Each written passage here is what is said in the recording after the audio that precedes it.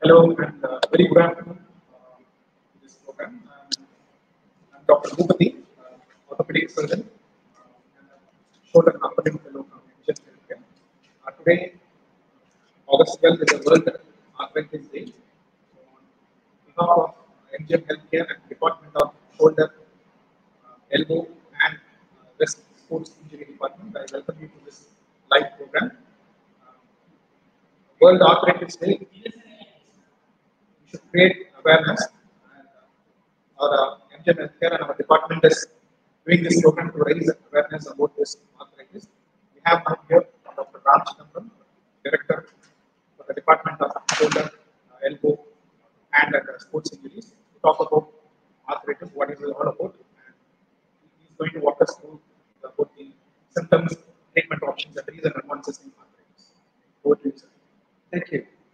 Thank you, Bhupati and Sanjeev and the MGM Healthcare for taking this live event today. Today is the World Arthritis Day. Arthritis means, to many of you, hip and knee arthritis. Arthritis does hit the upper limb joints.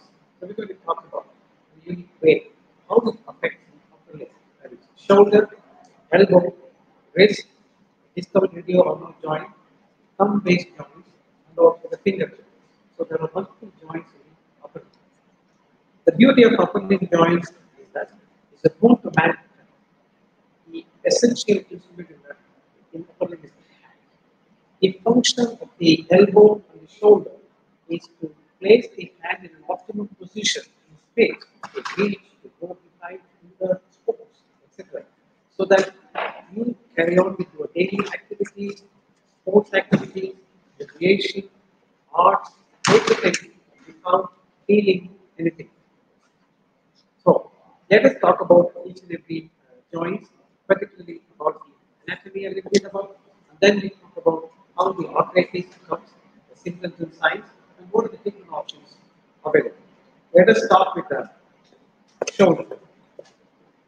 Shoulder is not just like a ball and socket joint. It's actually a combination of 5 joint complex. As you see here, the ball is 5 times bigger than the socket. So, what is holding it? It's the labrum all around the socket, and also cup muscles, the rotator cuff muscles, which arise from the scapula or shoulder blade to get attached to the ball.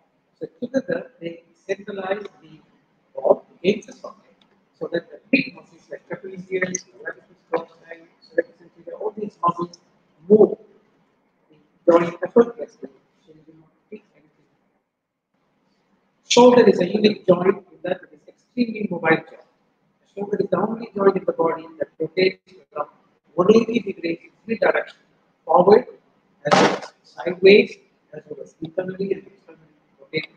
All these are possible because of this anatomy. So, it gets arthritic. When we talk about arthritis, there are 4 to 5 types of arthritis. The first is the osteoarthritis. That means wear and tear or degenerating arthritis that hits you when you become old or when you overwork your joint.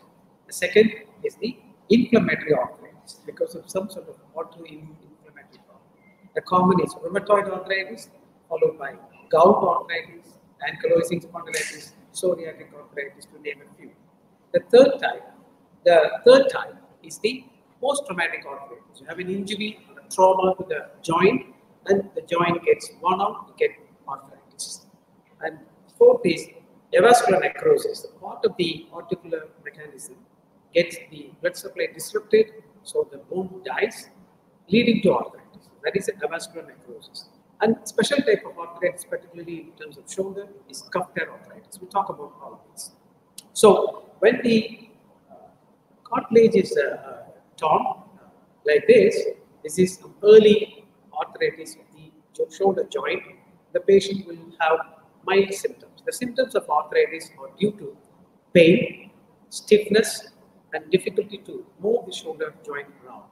We have resting pain, difficult to find to do even day-to-day tasks like combing hair, brushing teeth, wearing your dress, or reaching back, or reaching to shelf. All these activities will become difficult, disabling. The patient will find difficult to sleep on the shoulder and wake up at night because of pain. The stiffness will hamper a lot of day-to-day activities, recreation, and leisure activities as well. So when the arthritis gets bad, as you see in the scenario where you have burning out of the articular cartilage completely, the patient will have significant symptoms. If this situation comes in, then we have to resort to operative measures. In the early phase, we recommend painkiller treatment, physiotherapy measures like heat heart fermentation, ultrasonic massage, etc. We try those. If that is not successful, then we have to resort to intervention. In the early stage, sometimes the patients are helped by arthroscopy or a keyhole surgery to address the problem of wearing, but this is only a time-buying exercise. When the joint cartilage is completely worn away, the only one effective solution is to have the shoulder replaced. As such, shoulder replacement is the third most commonly replaced joint in the world, next to hip replacement and knee replacement. But there is very little awareness of this among the public, patients, doctors, also orthopedic surgeons. There are a lot of technical advancement in the last 2 decades. The shoulder replacement is a very successful operation. So let us talk about that. So when the shoulder is arthritic, traditionally what we do is to do open surgery to replace the socket with this polyethylene liner component on the proximal humerus, that is the upper end of the arm bone, with the stemmed prosthesis, like in the hip. This is called anatomical total shoulder arthroplasty, and the joint moves. But this joint movement is done by the rotator cuff muscle. They should be intact to do this.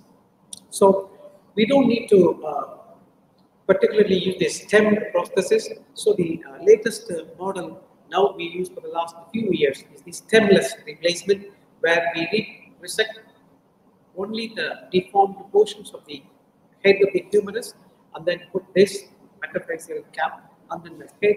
So this is called stemless shoulder replacement.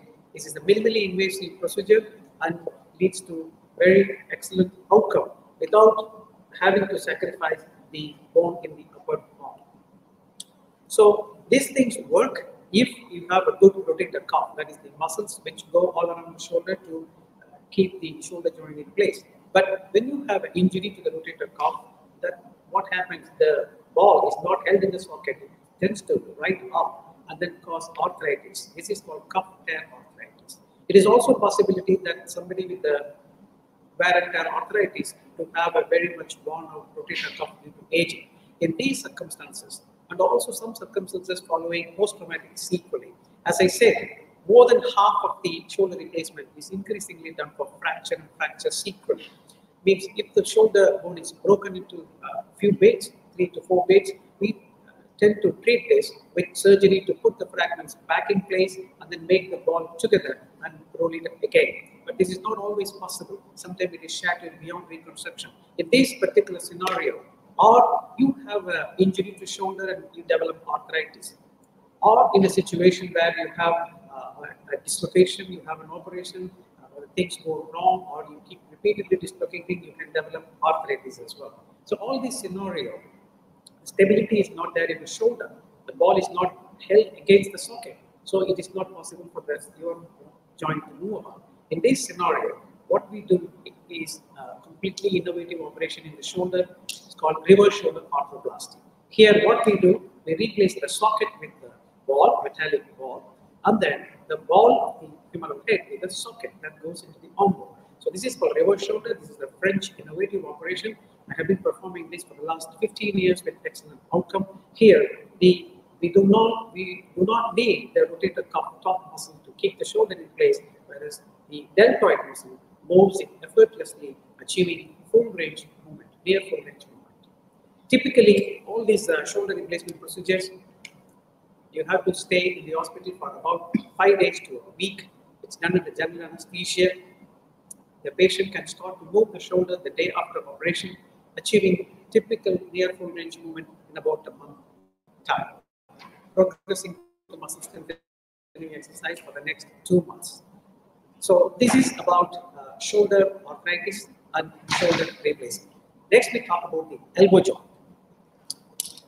Elbow joint is a special joint. I keep repeatedly telling this for all the upper limb joints because there are a lot of functional development with the upper limb than they compared to a knee joint. This is not simple hinge joint. It is a composite joint. That means it is a combination of three joints together. There is the lower end of the arm bone articulating with ulnar and the radius. These two bones of the forearm here, there's a two compartment, as well as this radial head rotates around with the articulating with the ulnar, forming superior radial joint. So the elbow does two movements.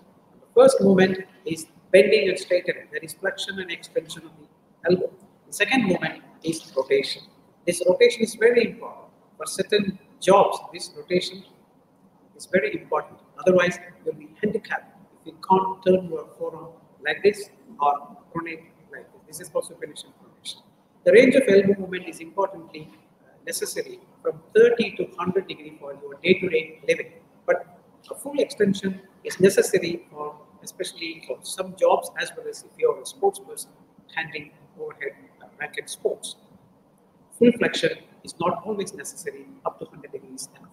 So this is about the elbow joint. This joint is held by ligaments on either side called medial collateral ligament and lateral collateral ligament that hold the joint in place, and you have muscles all around to control it. So again, the elbow joints can get arthritis, wear and tear, but that is very less common in India.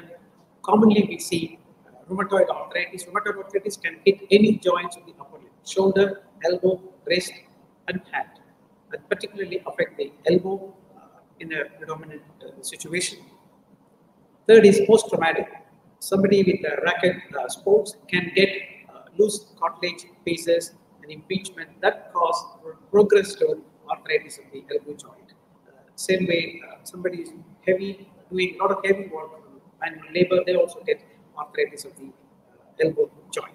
So when the elbow gets arthritic, you have problem is stiffness, pain and stiffness, unable to bend, unable to straighten. In the early stages where you could bend and straighten to a functional range, there is nothing to panic. You can continue with non-operative physical therapy and painkiller treatment, avoiding strenuous activities that put load on the joint.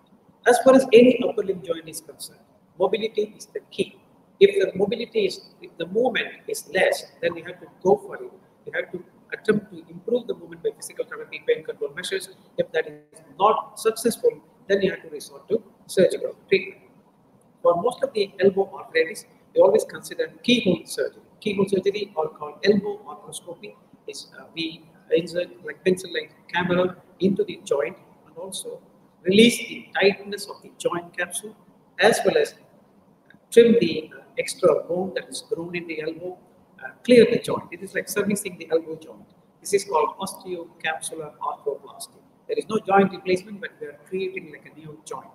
This will help in majority of patients with the primary osteoarthritis, but the effects could be lasting for any time between 1 to 5 years. If the symptoms getting bad, if it is not responding to physical therapy, then we resort to elbow replacement. Again, there is very little awareness about the fact that elbow joint can be successfully replaced. We should not treat elbow joint as hinge joint when we talk about replacement. We have to have very advanced, high quality elbow replacement prosthesis to restore your elbow, because the elbow takes tremendous torque force when you do everyday activities. It's not bending and straightening. You normally carry weight like this, sideways. So you are putting load on the elbow. So if you treat like a hinge, your prosthesis might fail. So we use this prosthesis, which is made from Mayo Clinic USA, which has got a long track record of over 35 years with over 90% survival. So what we do here, we insert this humeral component, which goes into the arm bone, and we have an ulnar component, which goes into the ulnar, which is the forearm bone, and they are linked here with the polyethylene component, which is linked. And it is called a sloppy hinge because it allows a little bit of laxity at the joint level to accommodate the torque stress. So this elbow joint replacement is a very successful operation. The day after operation, the patient can start moving the elbow, achieving full flexion and full extension, that is bending and straightening of the elbow joint. Okay, that's about elbow arthritis and possible options about elbow replacement. Next, we talk about coming down. We have this complex area, wrist, thumb, and hand. So wrist joint is made of the lower end of the forearm bones, that is the radius and ulnar, articulating, forming a joint with carpal bones. And this area is complex because there are 4 joints and 10 bones. 4 joints are radius, ulnar, and 8 little carpal bones called scaphoid, which is like a bone-shaped bone. Lunate is a lunar or moon-shaped bone, and you have a triquetrum, which is the 3 corners. Pisiform is a small bone, the palmars and the front aspect. Then you have distal row, that means the second row, forming trapezium, trapezoid, and capitate, which is the largest bone, and hamate that articulates with these 2 fingers, giving you grip and strength in the hand. So we have a wrist joint, that is the radiocarpal joint. Then we have a mid-carpal joint, that means the joint between the 2 rows of the small little bones in the wrist. And then we have a radio-ulnar joint. As I said, at the top there is a superior radio-ulnar joint. At the bottom there is inferior radio-ulnar joint. Together they move this, enable this movement, which is very important in day-to-day life, in your sports, in your art, in your creative activities. Now, let us talk one by one. The wrist arthritis, that is the radiocarpal arthritis. Degenerative arthritis is less common. The most common form we see is the post-traumatic arthritis. That means you have an injury, you fall over, you have an injury to the cartilage, or you have an injury to the radius, that is the distal end of the forearm bone, and it can heal with the disturbance of the particular mechanism. You will develop arthritis. That's the most common scenario. Second is the rheumatoid arthritis. Rheumatoid arthritis can hit the wrist, cause problems. And thirdly, there is some peculiar conditions in the wrist that can cause wrist arthritis, what we call as a slack wrist and a snack wrist. We'll talk about that. As I said, there are 8 little small bones in the wrist. You see, they are all linked by ligaments. So when the link is broken, the ligament tear in the wrist, this will keep that small fragment, small bones to collapse, and then they hit against the radial bone. So they develop scapholunate advanced collapse. That is called slack wrist. Second is the snack wrist. What happens? There is a little bone, I said, scaphoid, very important bone that articulates with the thumb. It is important for it to act like a platform for the thumb movement. So this bone can get broken. When you have a fall, you might sometimes break the distal radius, that is a wrist bone, or a scaphoid. This fracture is not obvious in the first instance. X-ray will not even show it because of the obliquity of the plane of the scaphoid. So in this situation, if we suspect, we do a CT scan to check it. If there is a scaphoid fracture, we recommend surgery in most of the cases because there is always the risk of this avascular necrosis. That means the part of the scaphoid will lose its blood supply. The blood supply comes from the distal end from below upwards. So you need to keep these 2 pieces together, fix it with a special screw. We do this by minimally invasive keyhole method that gives near 100% results. But if this is not done, if the fracture is allowed to fail to heal, it becomes a problem because one bone becomes like a 2 bone. They repeatedly move, and that led the wrist collapse. So this becomes snack wrist, scaphoid, non-union, advanced collapse. So you have a snack wrist or a snack wrist. If you break the scaphoid bone or if you tear the ligament, this can lead to this if it is not attended. For example, if you have an injury to the wrist and if you have a continuing pain, your difficulty in doing day-to-day activities, you might have torn the ligament bridging the bone. So get it attended. If the ligament is torn, you could very well successfully repair this ligament in the first place, like using some latest modern technology called internal brace repair. You reconstruct the torn ligament between the 2 little bones and achieve near full function. If you miss this, it will end up in arthritis. There is also another peculiar condition that is called Kienbock's disease. That means the central small little bone called lunate can lose its blood supply without any particular reason. This also can lead to advanced arthritis if left unattended in the early stages. In the early stages, we do a lot of procedures to restore the blood supply, do some biological method to improve the healing of this dead bone. But if you leave it longer, it can lead to wrist arthritis. Now, having talked about extensively about the possible options of wrist arthritis, what are the options available for us? In the early stages, if it is not debilitating, you could try to restore by doing wrist arthroscopic procedure to make the wrist go in as far as possible. The second thing, if it is not getting better, we have to think about surgical options. The surgical options include total wrist replacement. I have done successfully in England, but it is yet to catch up in India. The prosthesis is not yet available. Alternatively, what we do is few procedures. Number one is the proximal row corpectomy. That means you remove one row of bone and make the second row to collapse and then move it. The patient will have pain relief, able to move, but it won't be a strong wrist. And secondly, you have arthrodesis. If somebody has got extensive arthritis of the entire joint, we do a wrist arthrodesis or fusing the wrist in a position so that there won't be any movement of the wrist, but you will have good movement of the fingers. This procedure we prefer for somebody young, like manual laborers who do a lot of work, lifting work, heavy work with the hand.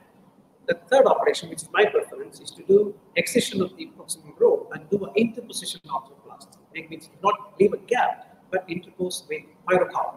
But these components are very expensive. We have to do import this and then do the operation. But that restores both mobility as well as strength to your wrist. Okay, this is about wrist arthritis. Come back to the small little bone here. I said radio ulnar joint that can also get arthritic. This is often neglected. When you have a break in the wrist bone, orthopedic surgeons generally treat the wrist fracture. Doesn't happen. No, this D or UJ that becomes prominent and cause pain when it becomes arthritic in the future or in time to come. So when it comes, you have a prominence of this bone, the ulnar side, inside border of the wrist, and the rotation is difficult, hampering you to turn this like this. So we have few options, like we can do a keyhole operation to trim the prominent bone. That's called an arthroscopic wafer procedure. We could perform that. Our second is a direct procedure, which means excising the distal end of the ulnar bone, which is not very popular nowadays. The third operation is Saw-Kapanji procedure, where we fuse the two bones to make a stable platform for the wrist to move about. But then we create a small section of the bone above to get some mobility. This is in between operation to have some mobility and stability. And finally, a D or UJ prosthetic replacement. Again, I have performed in England, but it is yet to catch up in India, as this prosthesis is very expensive and has to be registered in India before us to try. So this is about inferior radial ulnar joint arthritis or D or UJ arthritis. Lastly, we have to talk about the thumb and the fingers. The thumb is unique function. Without thumb, about 60% of your hand function is lost. So if you overwork with the thumb or with aging, the thumb-based joint called corporometacarpal joint of thumb can get arthritic. So this is very common above the age of 70s. So basically, the patient will have pain at the base of the thumb joint here, and difficulty in gripping any object, in writing, in even carrying a plate, or doing cooking, or dressing yourself. Ladies doing knitting will find it extremely difficult to do that. So perhaps any activities of the hand will be hampered if you have an arthritis of the thumb base. Where the thumb has got three functions. Number one is precision grip. The two is the side-to-side grip. Three is the power grip. So all these three things are contributed by thumb. When you get arthritic, that gets hit.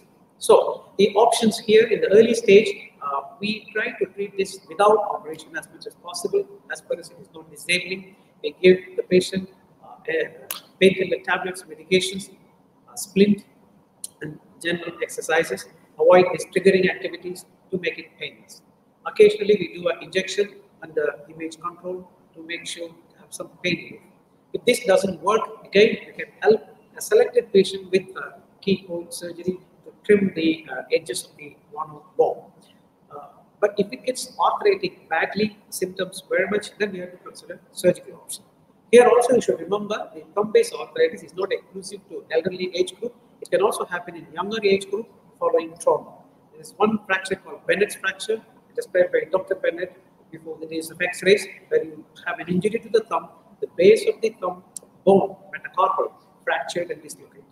This has to be put back in its place and stabilized for the joint to function again properly.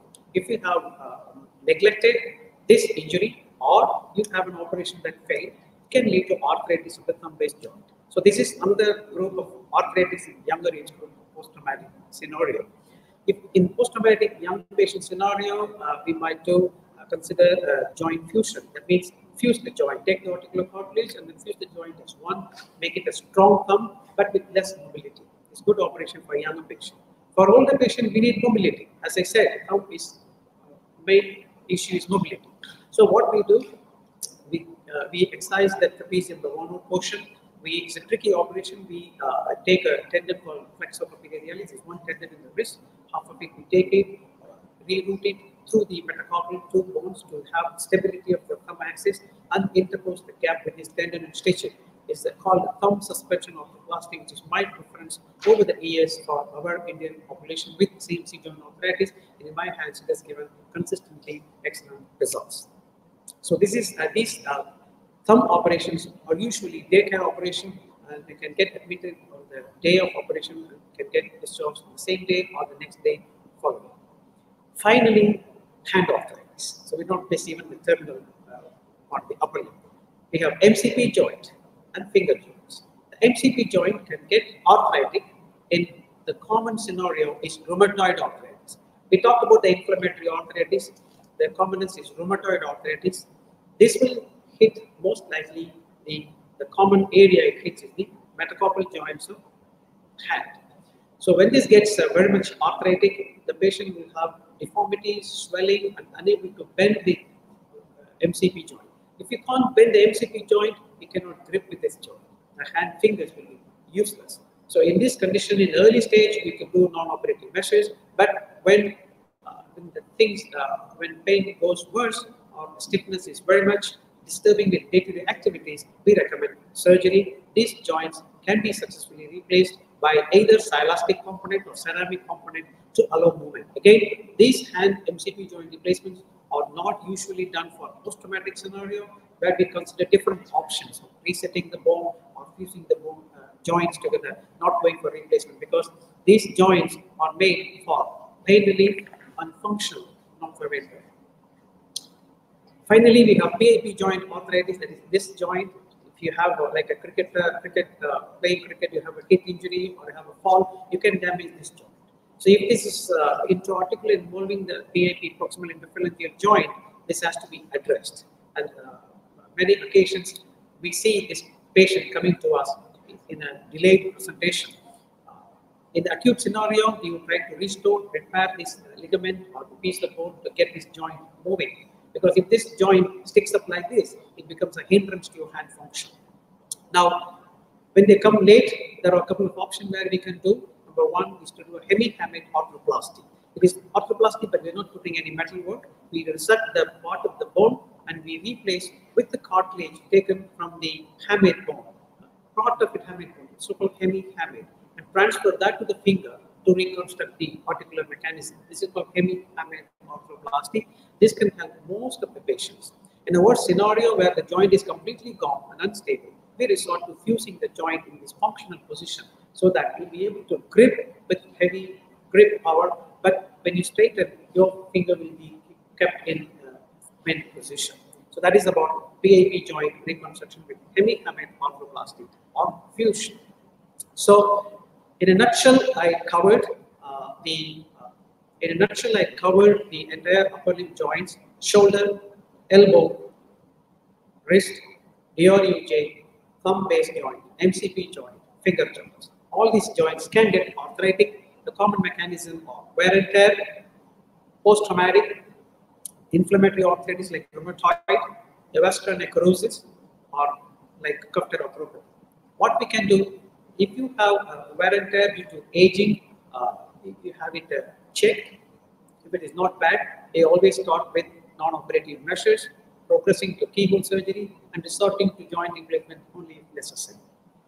The post-traumatic arthritis is because you neglect the trauma or mismanage the trauma in the first instance. So if we have an injury to the bone of any of these joints, which is involving the articulation, that needs to be addressed, properly reconstructed or fixed, and you should be able to move the joint as soon as practical and possible after the operation to get the joint going. Upper limb joints are designed for movement. Movement will not damage your upper limb joint, so you have to keep moving. If you stop moving, if you put immobilization, it is bad news for the upper limb joints. If you have a ligament tear, for example, in the elbow or the wrist or the hand, the ligaments tear can lead to arthritis.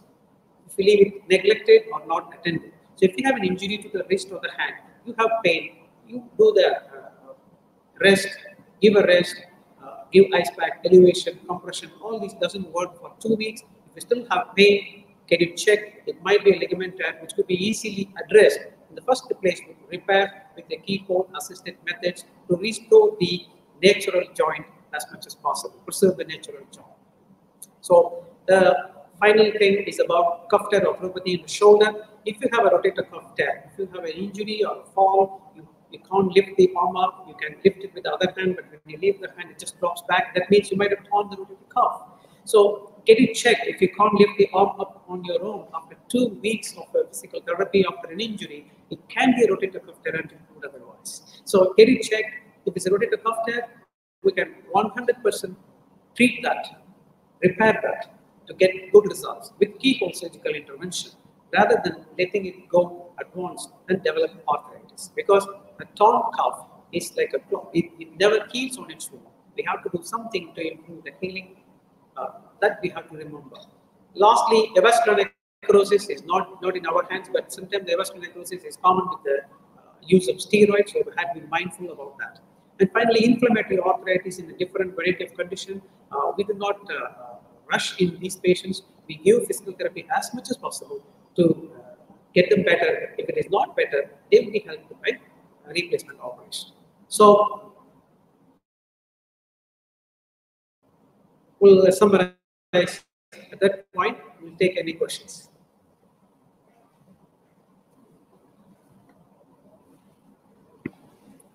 Yes. First of all, very big thanks for this elaborative talk on this. Thank you. Arthritis on this World Arthritis Day. We have a few questions coming in the live feed. First of all,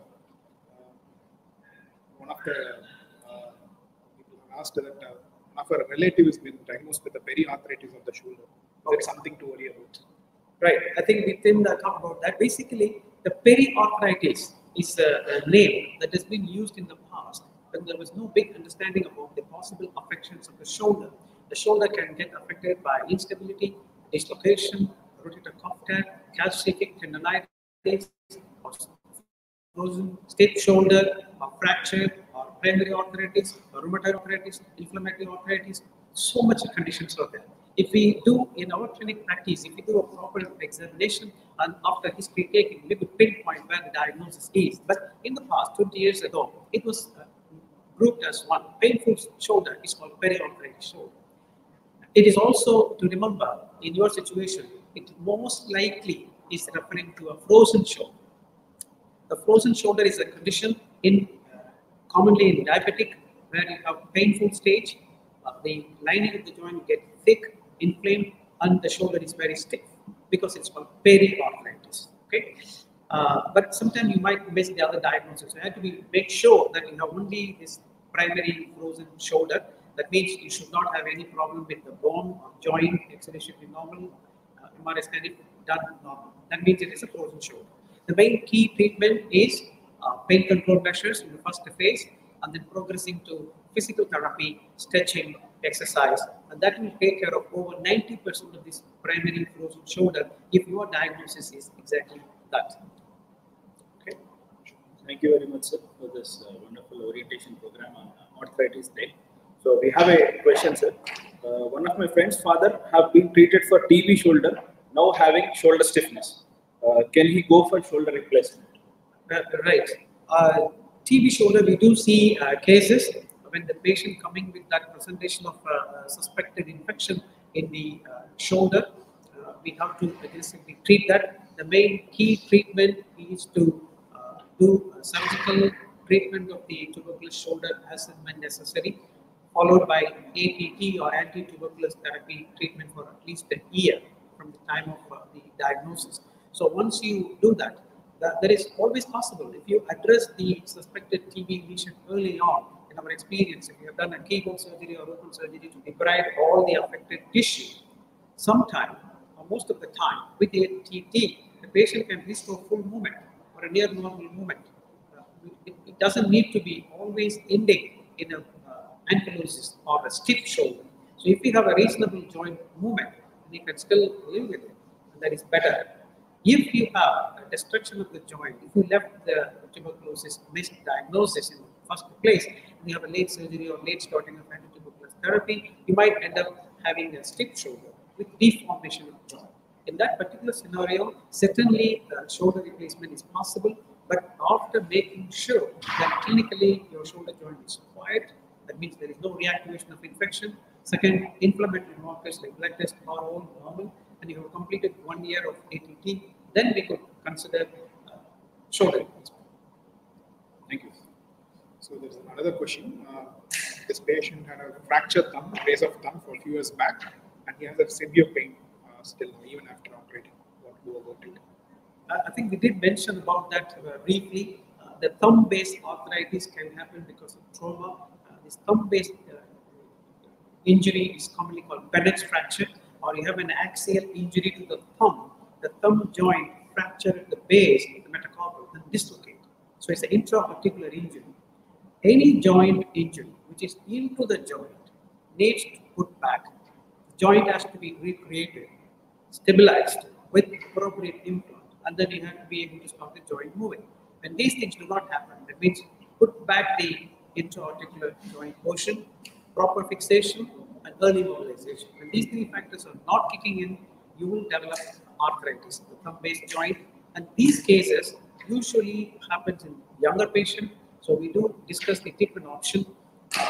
Keyhole surgery doesn't work for these people. We most probably need to do or consider fusion of the joint.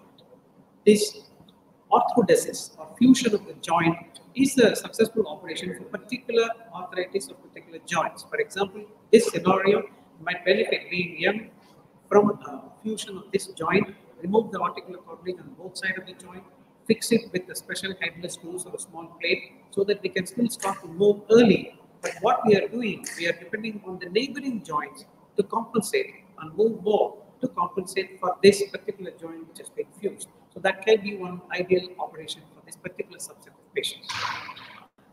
Next question is from Harish Hari. My friend, 25 years old, suffering from severe rheumatoid arthritis, elbow. So what are the treatment options available? Okay.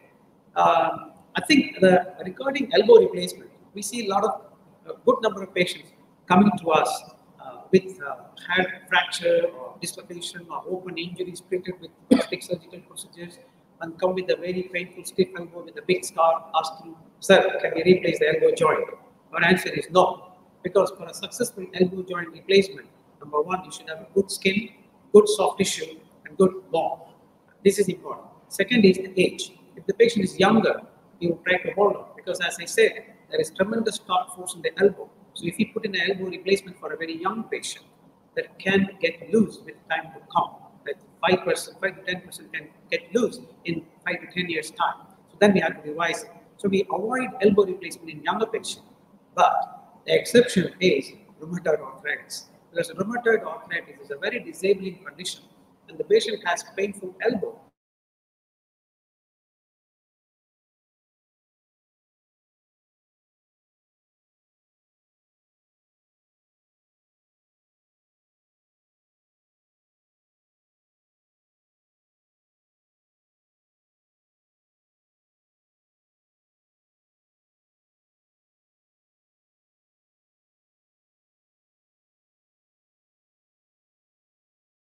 As I said, the torque force is much more common in younger age group because they put a lot of demand on the elbow over the years. But a rheumatoid arthritis patient, because of multiple joint affection, they actually do less and less, and they're very happy with if they have the movement. They would not put the joint to full loading. Example, any joint replacement in a whole, be it in shoulder, elbow, wrist, thumb, hand, finger. It is done for number one, pain relief. Number two, functional improvement, so that you will be living a peaceful life, carry on with your daily activities without pain and with good functional restoration. This is not done for you to do heavy work, manual work, lifting heavy weight, or doing any extraordinary activities. You should remember that. So we have another question from Supriya. She has a rheumatoid arthritis of fingers which are deviated. What are the treatment options available? Okay. It's very nice to see more questions on rheumatoid arthritis. It's very important because there are a lot of surgical options available. Rheumatoid hand. We touched because it's arthritis. I want to really focus on the arthritic affection of rheumatoid. Rheumatoid arthritis can cause multiple hand problems, including carpal tunnel syndrome, that is compression of the median nerve here. You have numbness of the fingers or triggering, that means the tendon sheath gets tight and you got to click when you bend and straighten the fingers. Also have this swelling and drifting of the fingers. This happens because the MCP joint or the knuckle joints can get inflamed synovitis. What happens? The tendon, which is the helping to straighten the fingers, the extensor tendons, tend to slip and fall in the gap between the knuckle. So what happens? Subsequently, the fingers will go like this. It's called ulnar drifting. If this happens and there is not much of a destruction of the joint, we do a realignment procedure. Basically, we restore that extensor tendon, do a soft tissue repair on either side of the finger, and bring the tendons back to the knuckle joint top. And then also help them with the fantastic, lovely outrigger splint available nowadays. We can make for the customized for the patient to help them moving the fingers without resorting to joint replacement. But when the joints are completely burnt out, we will advise replacement. This is much more important. In a rheumatoid arthritis patient, they have lots of problems, but we do not jump and say do surgery because we will follow it up. Only if the joint is symptomatic enough, we recommend surgery. So, otherwise, the key in rheumatoid arthritis is to consult a good rheumatologist and be put on anti-rheumatology medication, because the rheumatology medication treatment is excellent in its performance nowadays. So we do see less of these extremes of joint involvement nowadays. So next question is from Ranganath Rana. I'm a physical therapist. During my practice, I have encountered a male patient around 35 years with shoulder deformity in shoulder joint due to arthritis and other joints in the upper limb, also getting worse. In earlier stages, the condition they availed was from oil treatment. So what are the best treatment options to improve the condition?